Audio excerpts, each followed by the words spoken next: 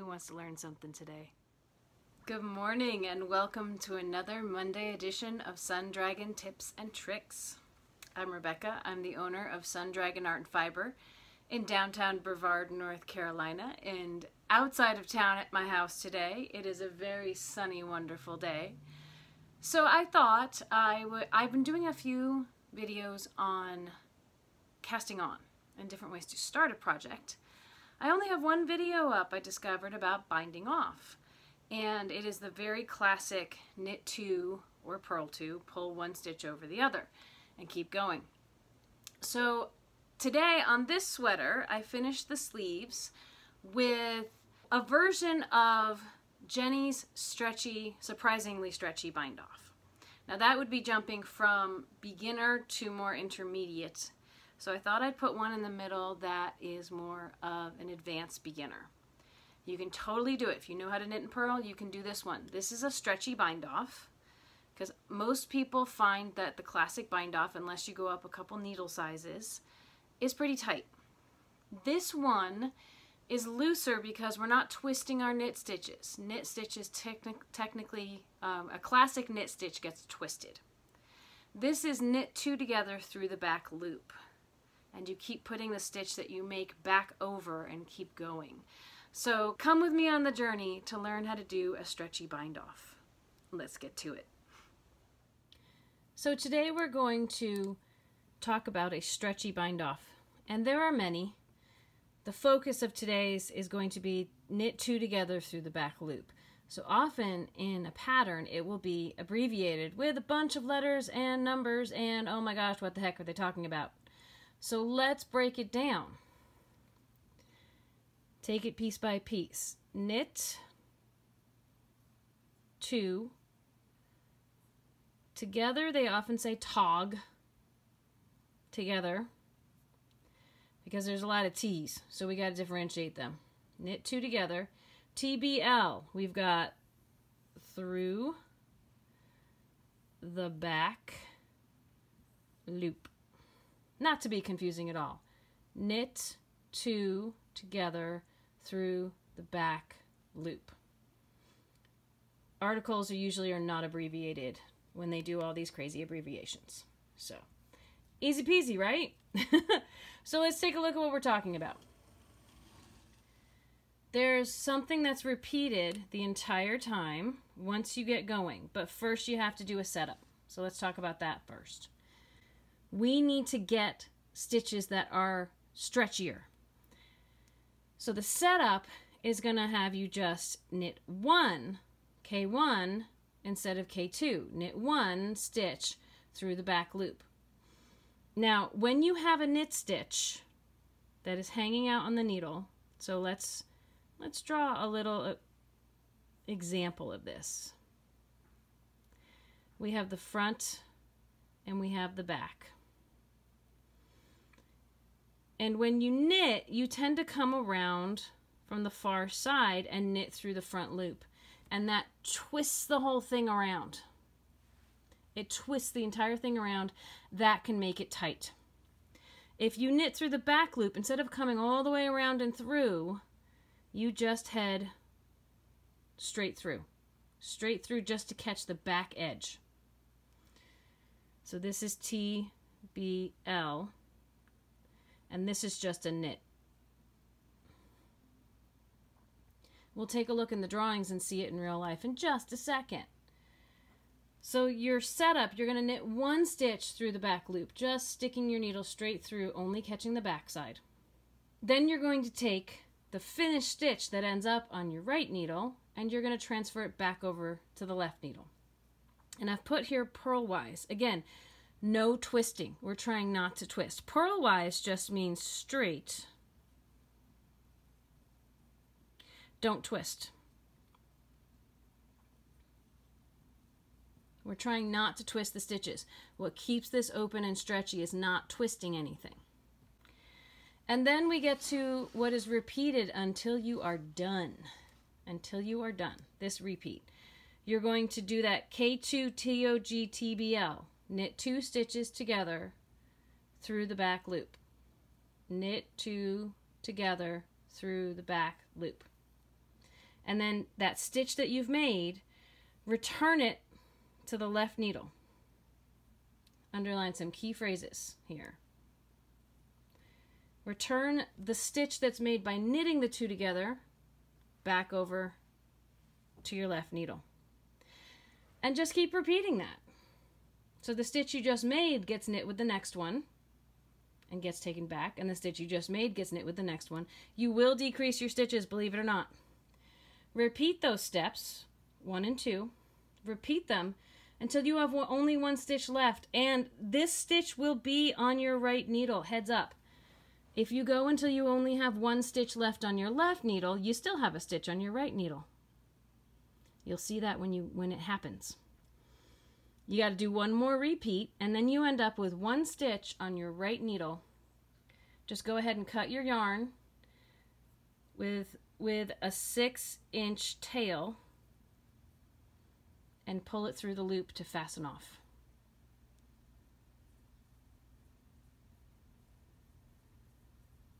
Adding my notes with my red marker here. Let's take a look at what this looks like with some drawings before we head to the real stuff. So, in these drawings, what I've done, the first drawing here is what it will look like. This is the beginning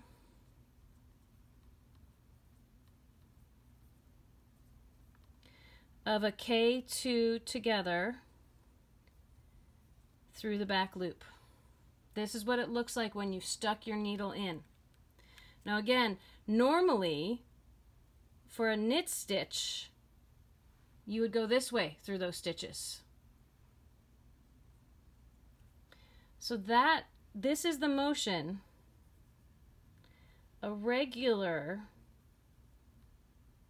K2 together comes from left to right through those stitches.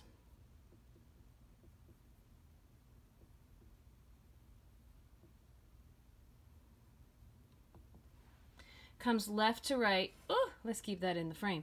Comes left to right through the front. Can you see how that would twist? Everything gets twisted around if that happens. A knit two together through the back loop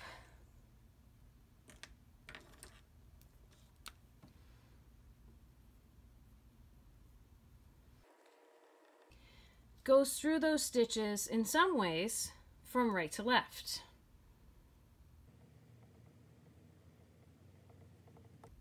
There's no twisting of those stitches. You're still combining them. You still go in and you're still going to wrap around. The rest of the stitch is still going to be the same. This working yarn down here is still going to come and wrap around and come out. Let's do what we always do. Let's color code some of this.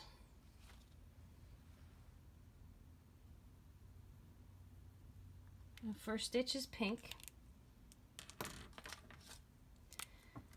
Second stitch is blue.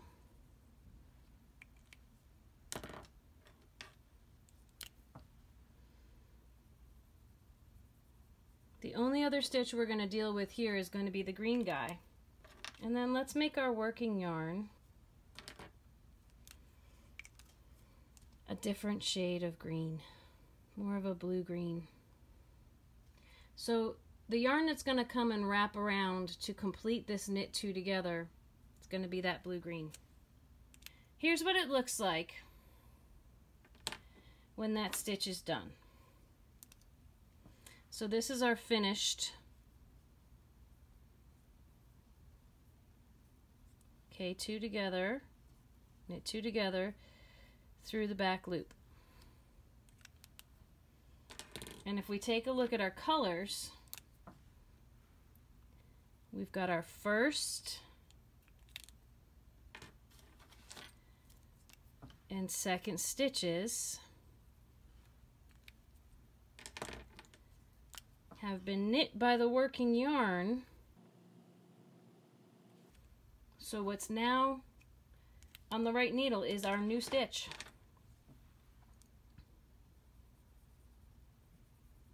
And our yellow-green stitch has moved up to the head of the line here.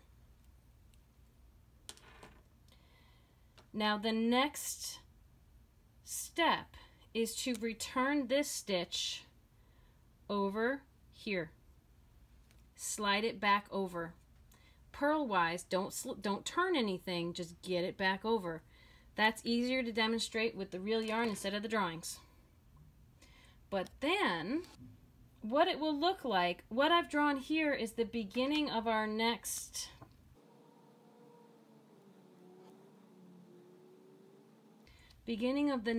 knit two together through the back loop.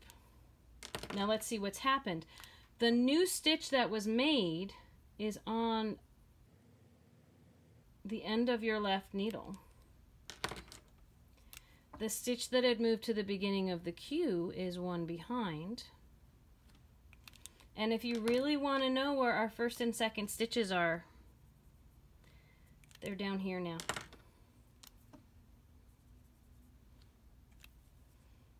And when these get knit two together, they'll be right here, and the process will keep going. And let's see with real yarn what happens when you reach the end. So here's my little sample with only a few stitches. This will work really well for something that is all knit or all purl. A ribbing, it'll give it a flat edge, which you may or may not like for the ribbing. It's hard to bind off in pattern if that pattern is not knitting every stitch. But again, it's stretchy. So the setup, remember this twists a regular knit stitch coming over, or if we wanted to do a regular knit two together. Can you see how that would twist and pull everything up tight? So all your knit stitches, instead of being done classically through the front, we're going to do them through the back loop. Again, instead of coming from left to right through the front, we're going to go straight through the stitch. If I don't catch the next stitch, straight through the stitch from right to left. If you want to see what it looks like from the top. But then the knit, and we're not doing a purl. A purl would be straight through, bringing your needle up to the front. We're going straight through to the back. Grab your yarn, wrap around in between. That's what you do for a knit stitch. And then I like to call it a little bit of a duck and tuck, pulling it back through here. It's a slightly different motion than if you were pulling out the way you came in on a regular knit stitch. Now we're not gonna twist. Again, any twisting makes this tighter. You're gonna slip it purl-wise, and one way to think about purl-wise is to think about going straight through the stitch. The other one is if you pause, as you're sliding it back, it'll look like your needles are in the right position to do a purl stitch. But we're not doing that. We're just slipping it purl-wise. So that stitch we just made is ending up back on the left needle. Now, again, if we were going to knit normally, we'd come all the way over here to knit two together. And see how that would twist and cross, and it'd get tight. So to knit two together through the back loop, we're going to go in straight. If we look at it from the front, we're going straight in and we're catching those back loops. Your needles are still in the right position to knit, with your left one being in front, the right one is in back. Got them crossed, but we've caught the back side of the stitch instead of coming to catch the front. Wrap around in between, do what I call a duck and tuck through the center, take it off. There's the two stitches I just combined together. Here's my new stitch. I'm going to put my new stitch back over, just slide it purl-wise, straight through, no twisting, and now we're going to take the new one we just put on, and the next one. Sometimes I find it's helpful to look at it from the top. Knit two together through the back loop, duck and tuck to pull that wrap around through. Go ahead and put it back on.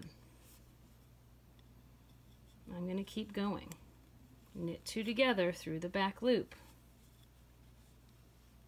duck and tuck to pull it under. If it feels really tight, see if you've caught a strand. You can always back out. I just tugged on this. I wouldn't tug too much because that is going to undo the whole purpose of this, which is to keep it loose and stretchy. So don't resist the impulse to tug after every stitch. Maybe just hold it enough to keep it on. Slide it back over. Catch the back side of 2. Duck and tuck. Slide it off. Resist the impulse to tug on this because that will make it not stretchy. Slide it back over. If you need to, feel around till you can get the 2. Duck and tuck. Slide it back over. I'm sliding these guys up.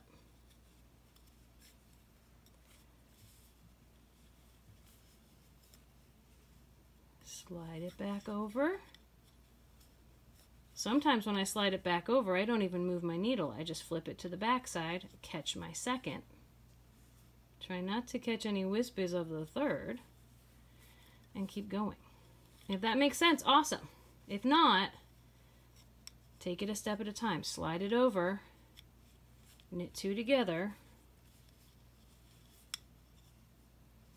slide it over, knit 2 together through the back loop. This is when I'm done. If I take out this last stitch, this is a spot where you could get stuck and say, I've got 1 stitch left. No, you've got 2. You've got 1 over here. We need to keep going. Keep going until you have 1 stitch left here. Pull your loop big, cut your yarn here, and fasten it off. This is the yarn I use for like all my samples, so I'm not going to do that. But if I pull my new tail that I will cut here through this, it'll be fastened off and we'll be good. And take a look at that. That is super stretchy. Super, super. There's a lot of give, so if you need to block something, it won't pull super tight. And it looks nice on the top. Look at that. Thanks for coming along on that journey to do this stretchy bind off. Knit 2 together through the back loop, put it back on your needle and go. If anything, my bind off is even stretchier than my cast on down here, which is usually the opposite. Usually the bind off can end up being kind of tight. So that can be a really great way. Not twisting things can be a really great way to make this stretchy. We'll see. Let me know next week. Let me know in the comments. Do you want to see a different way to cast on or a different way to bind off? Which one would be more exciting to continue with?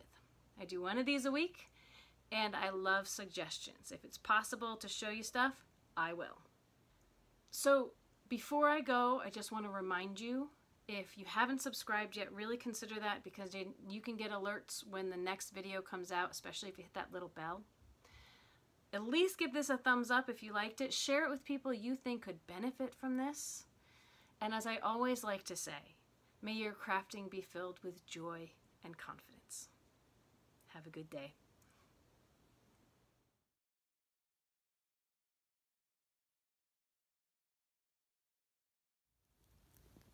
Is that some old knitting of mine? Comfy, huh? Makes a box all that much comfier.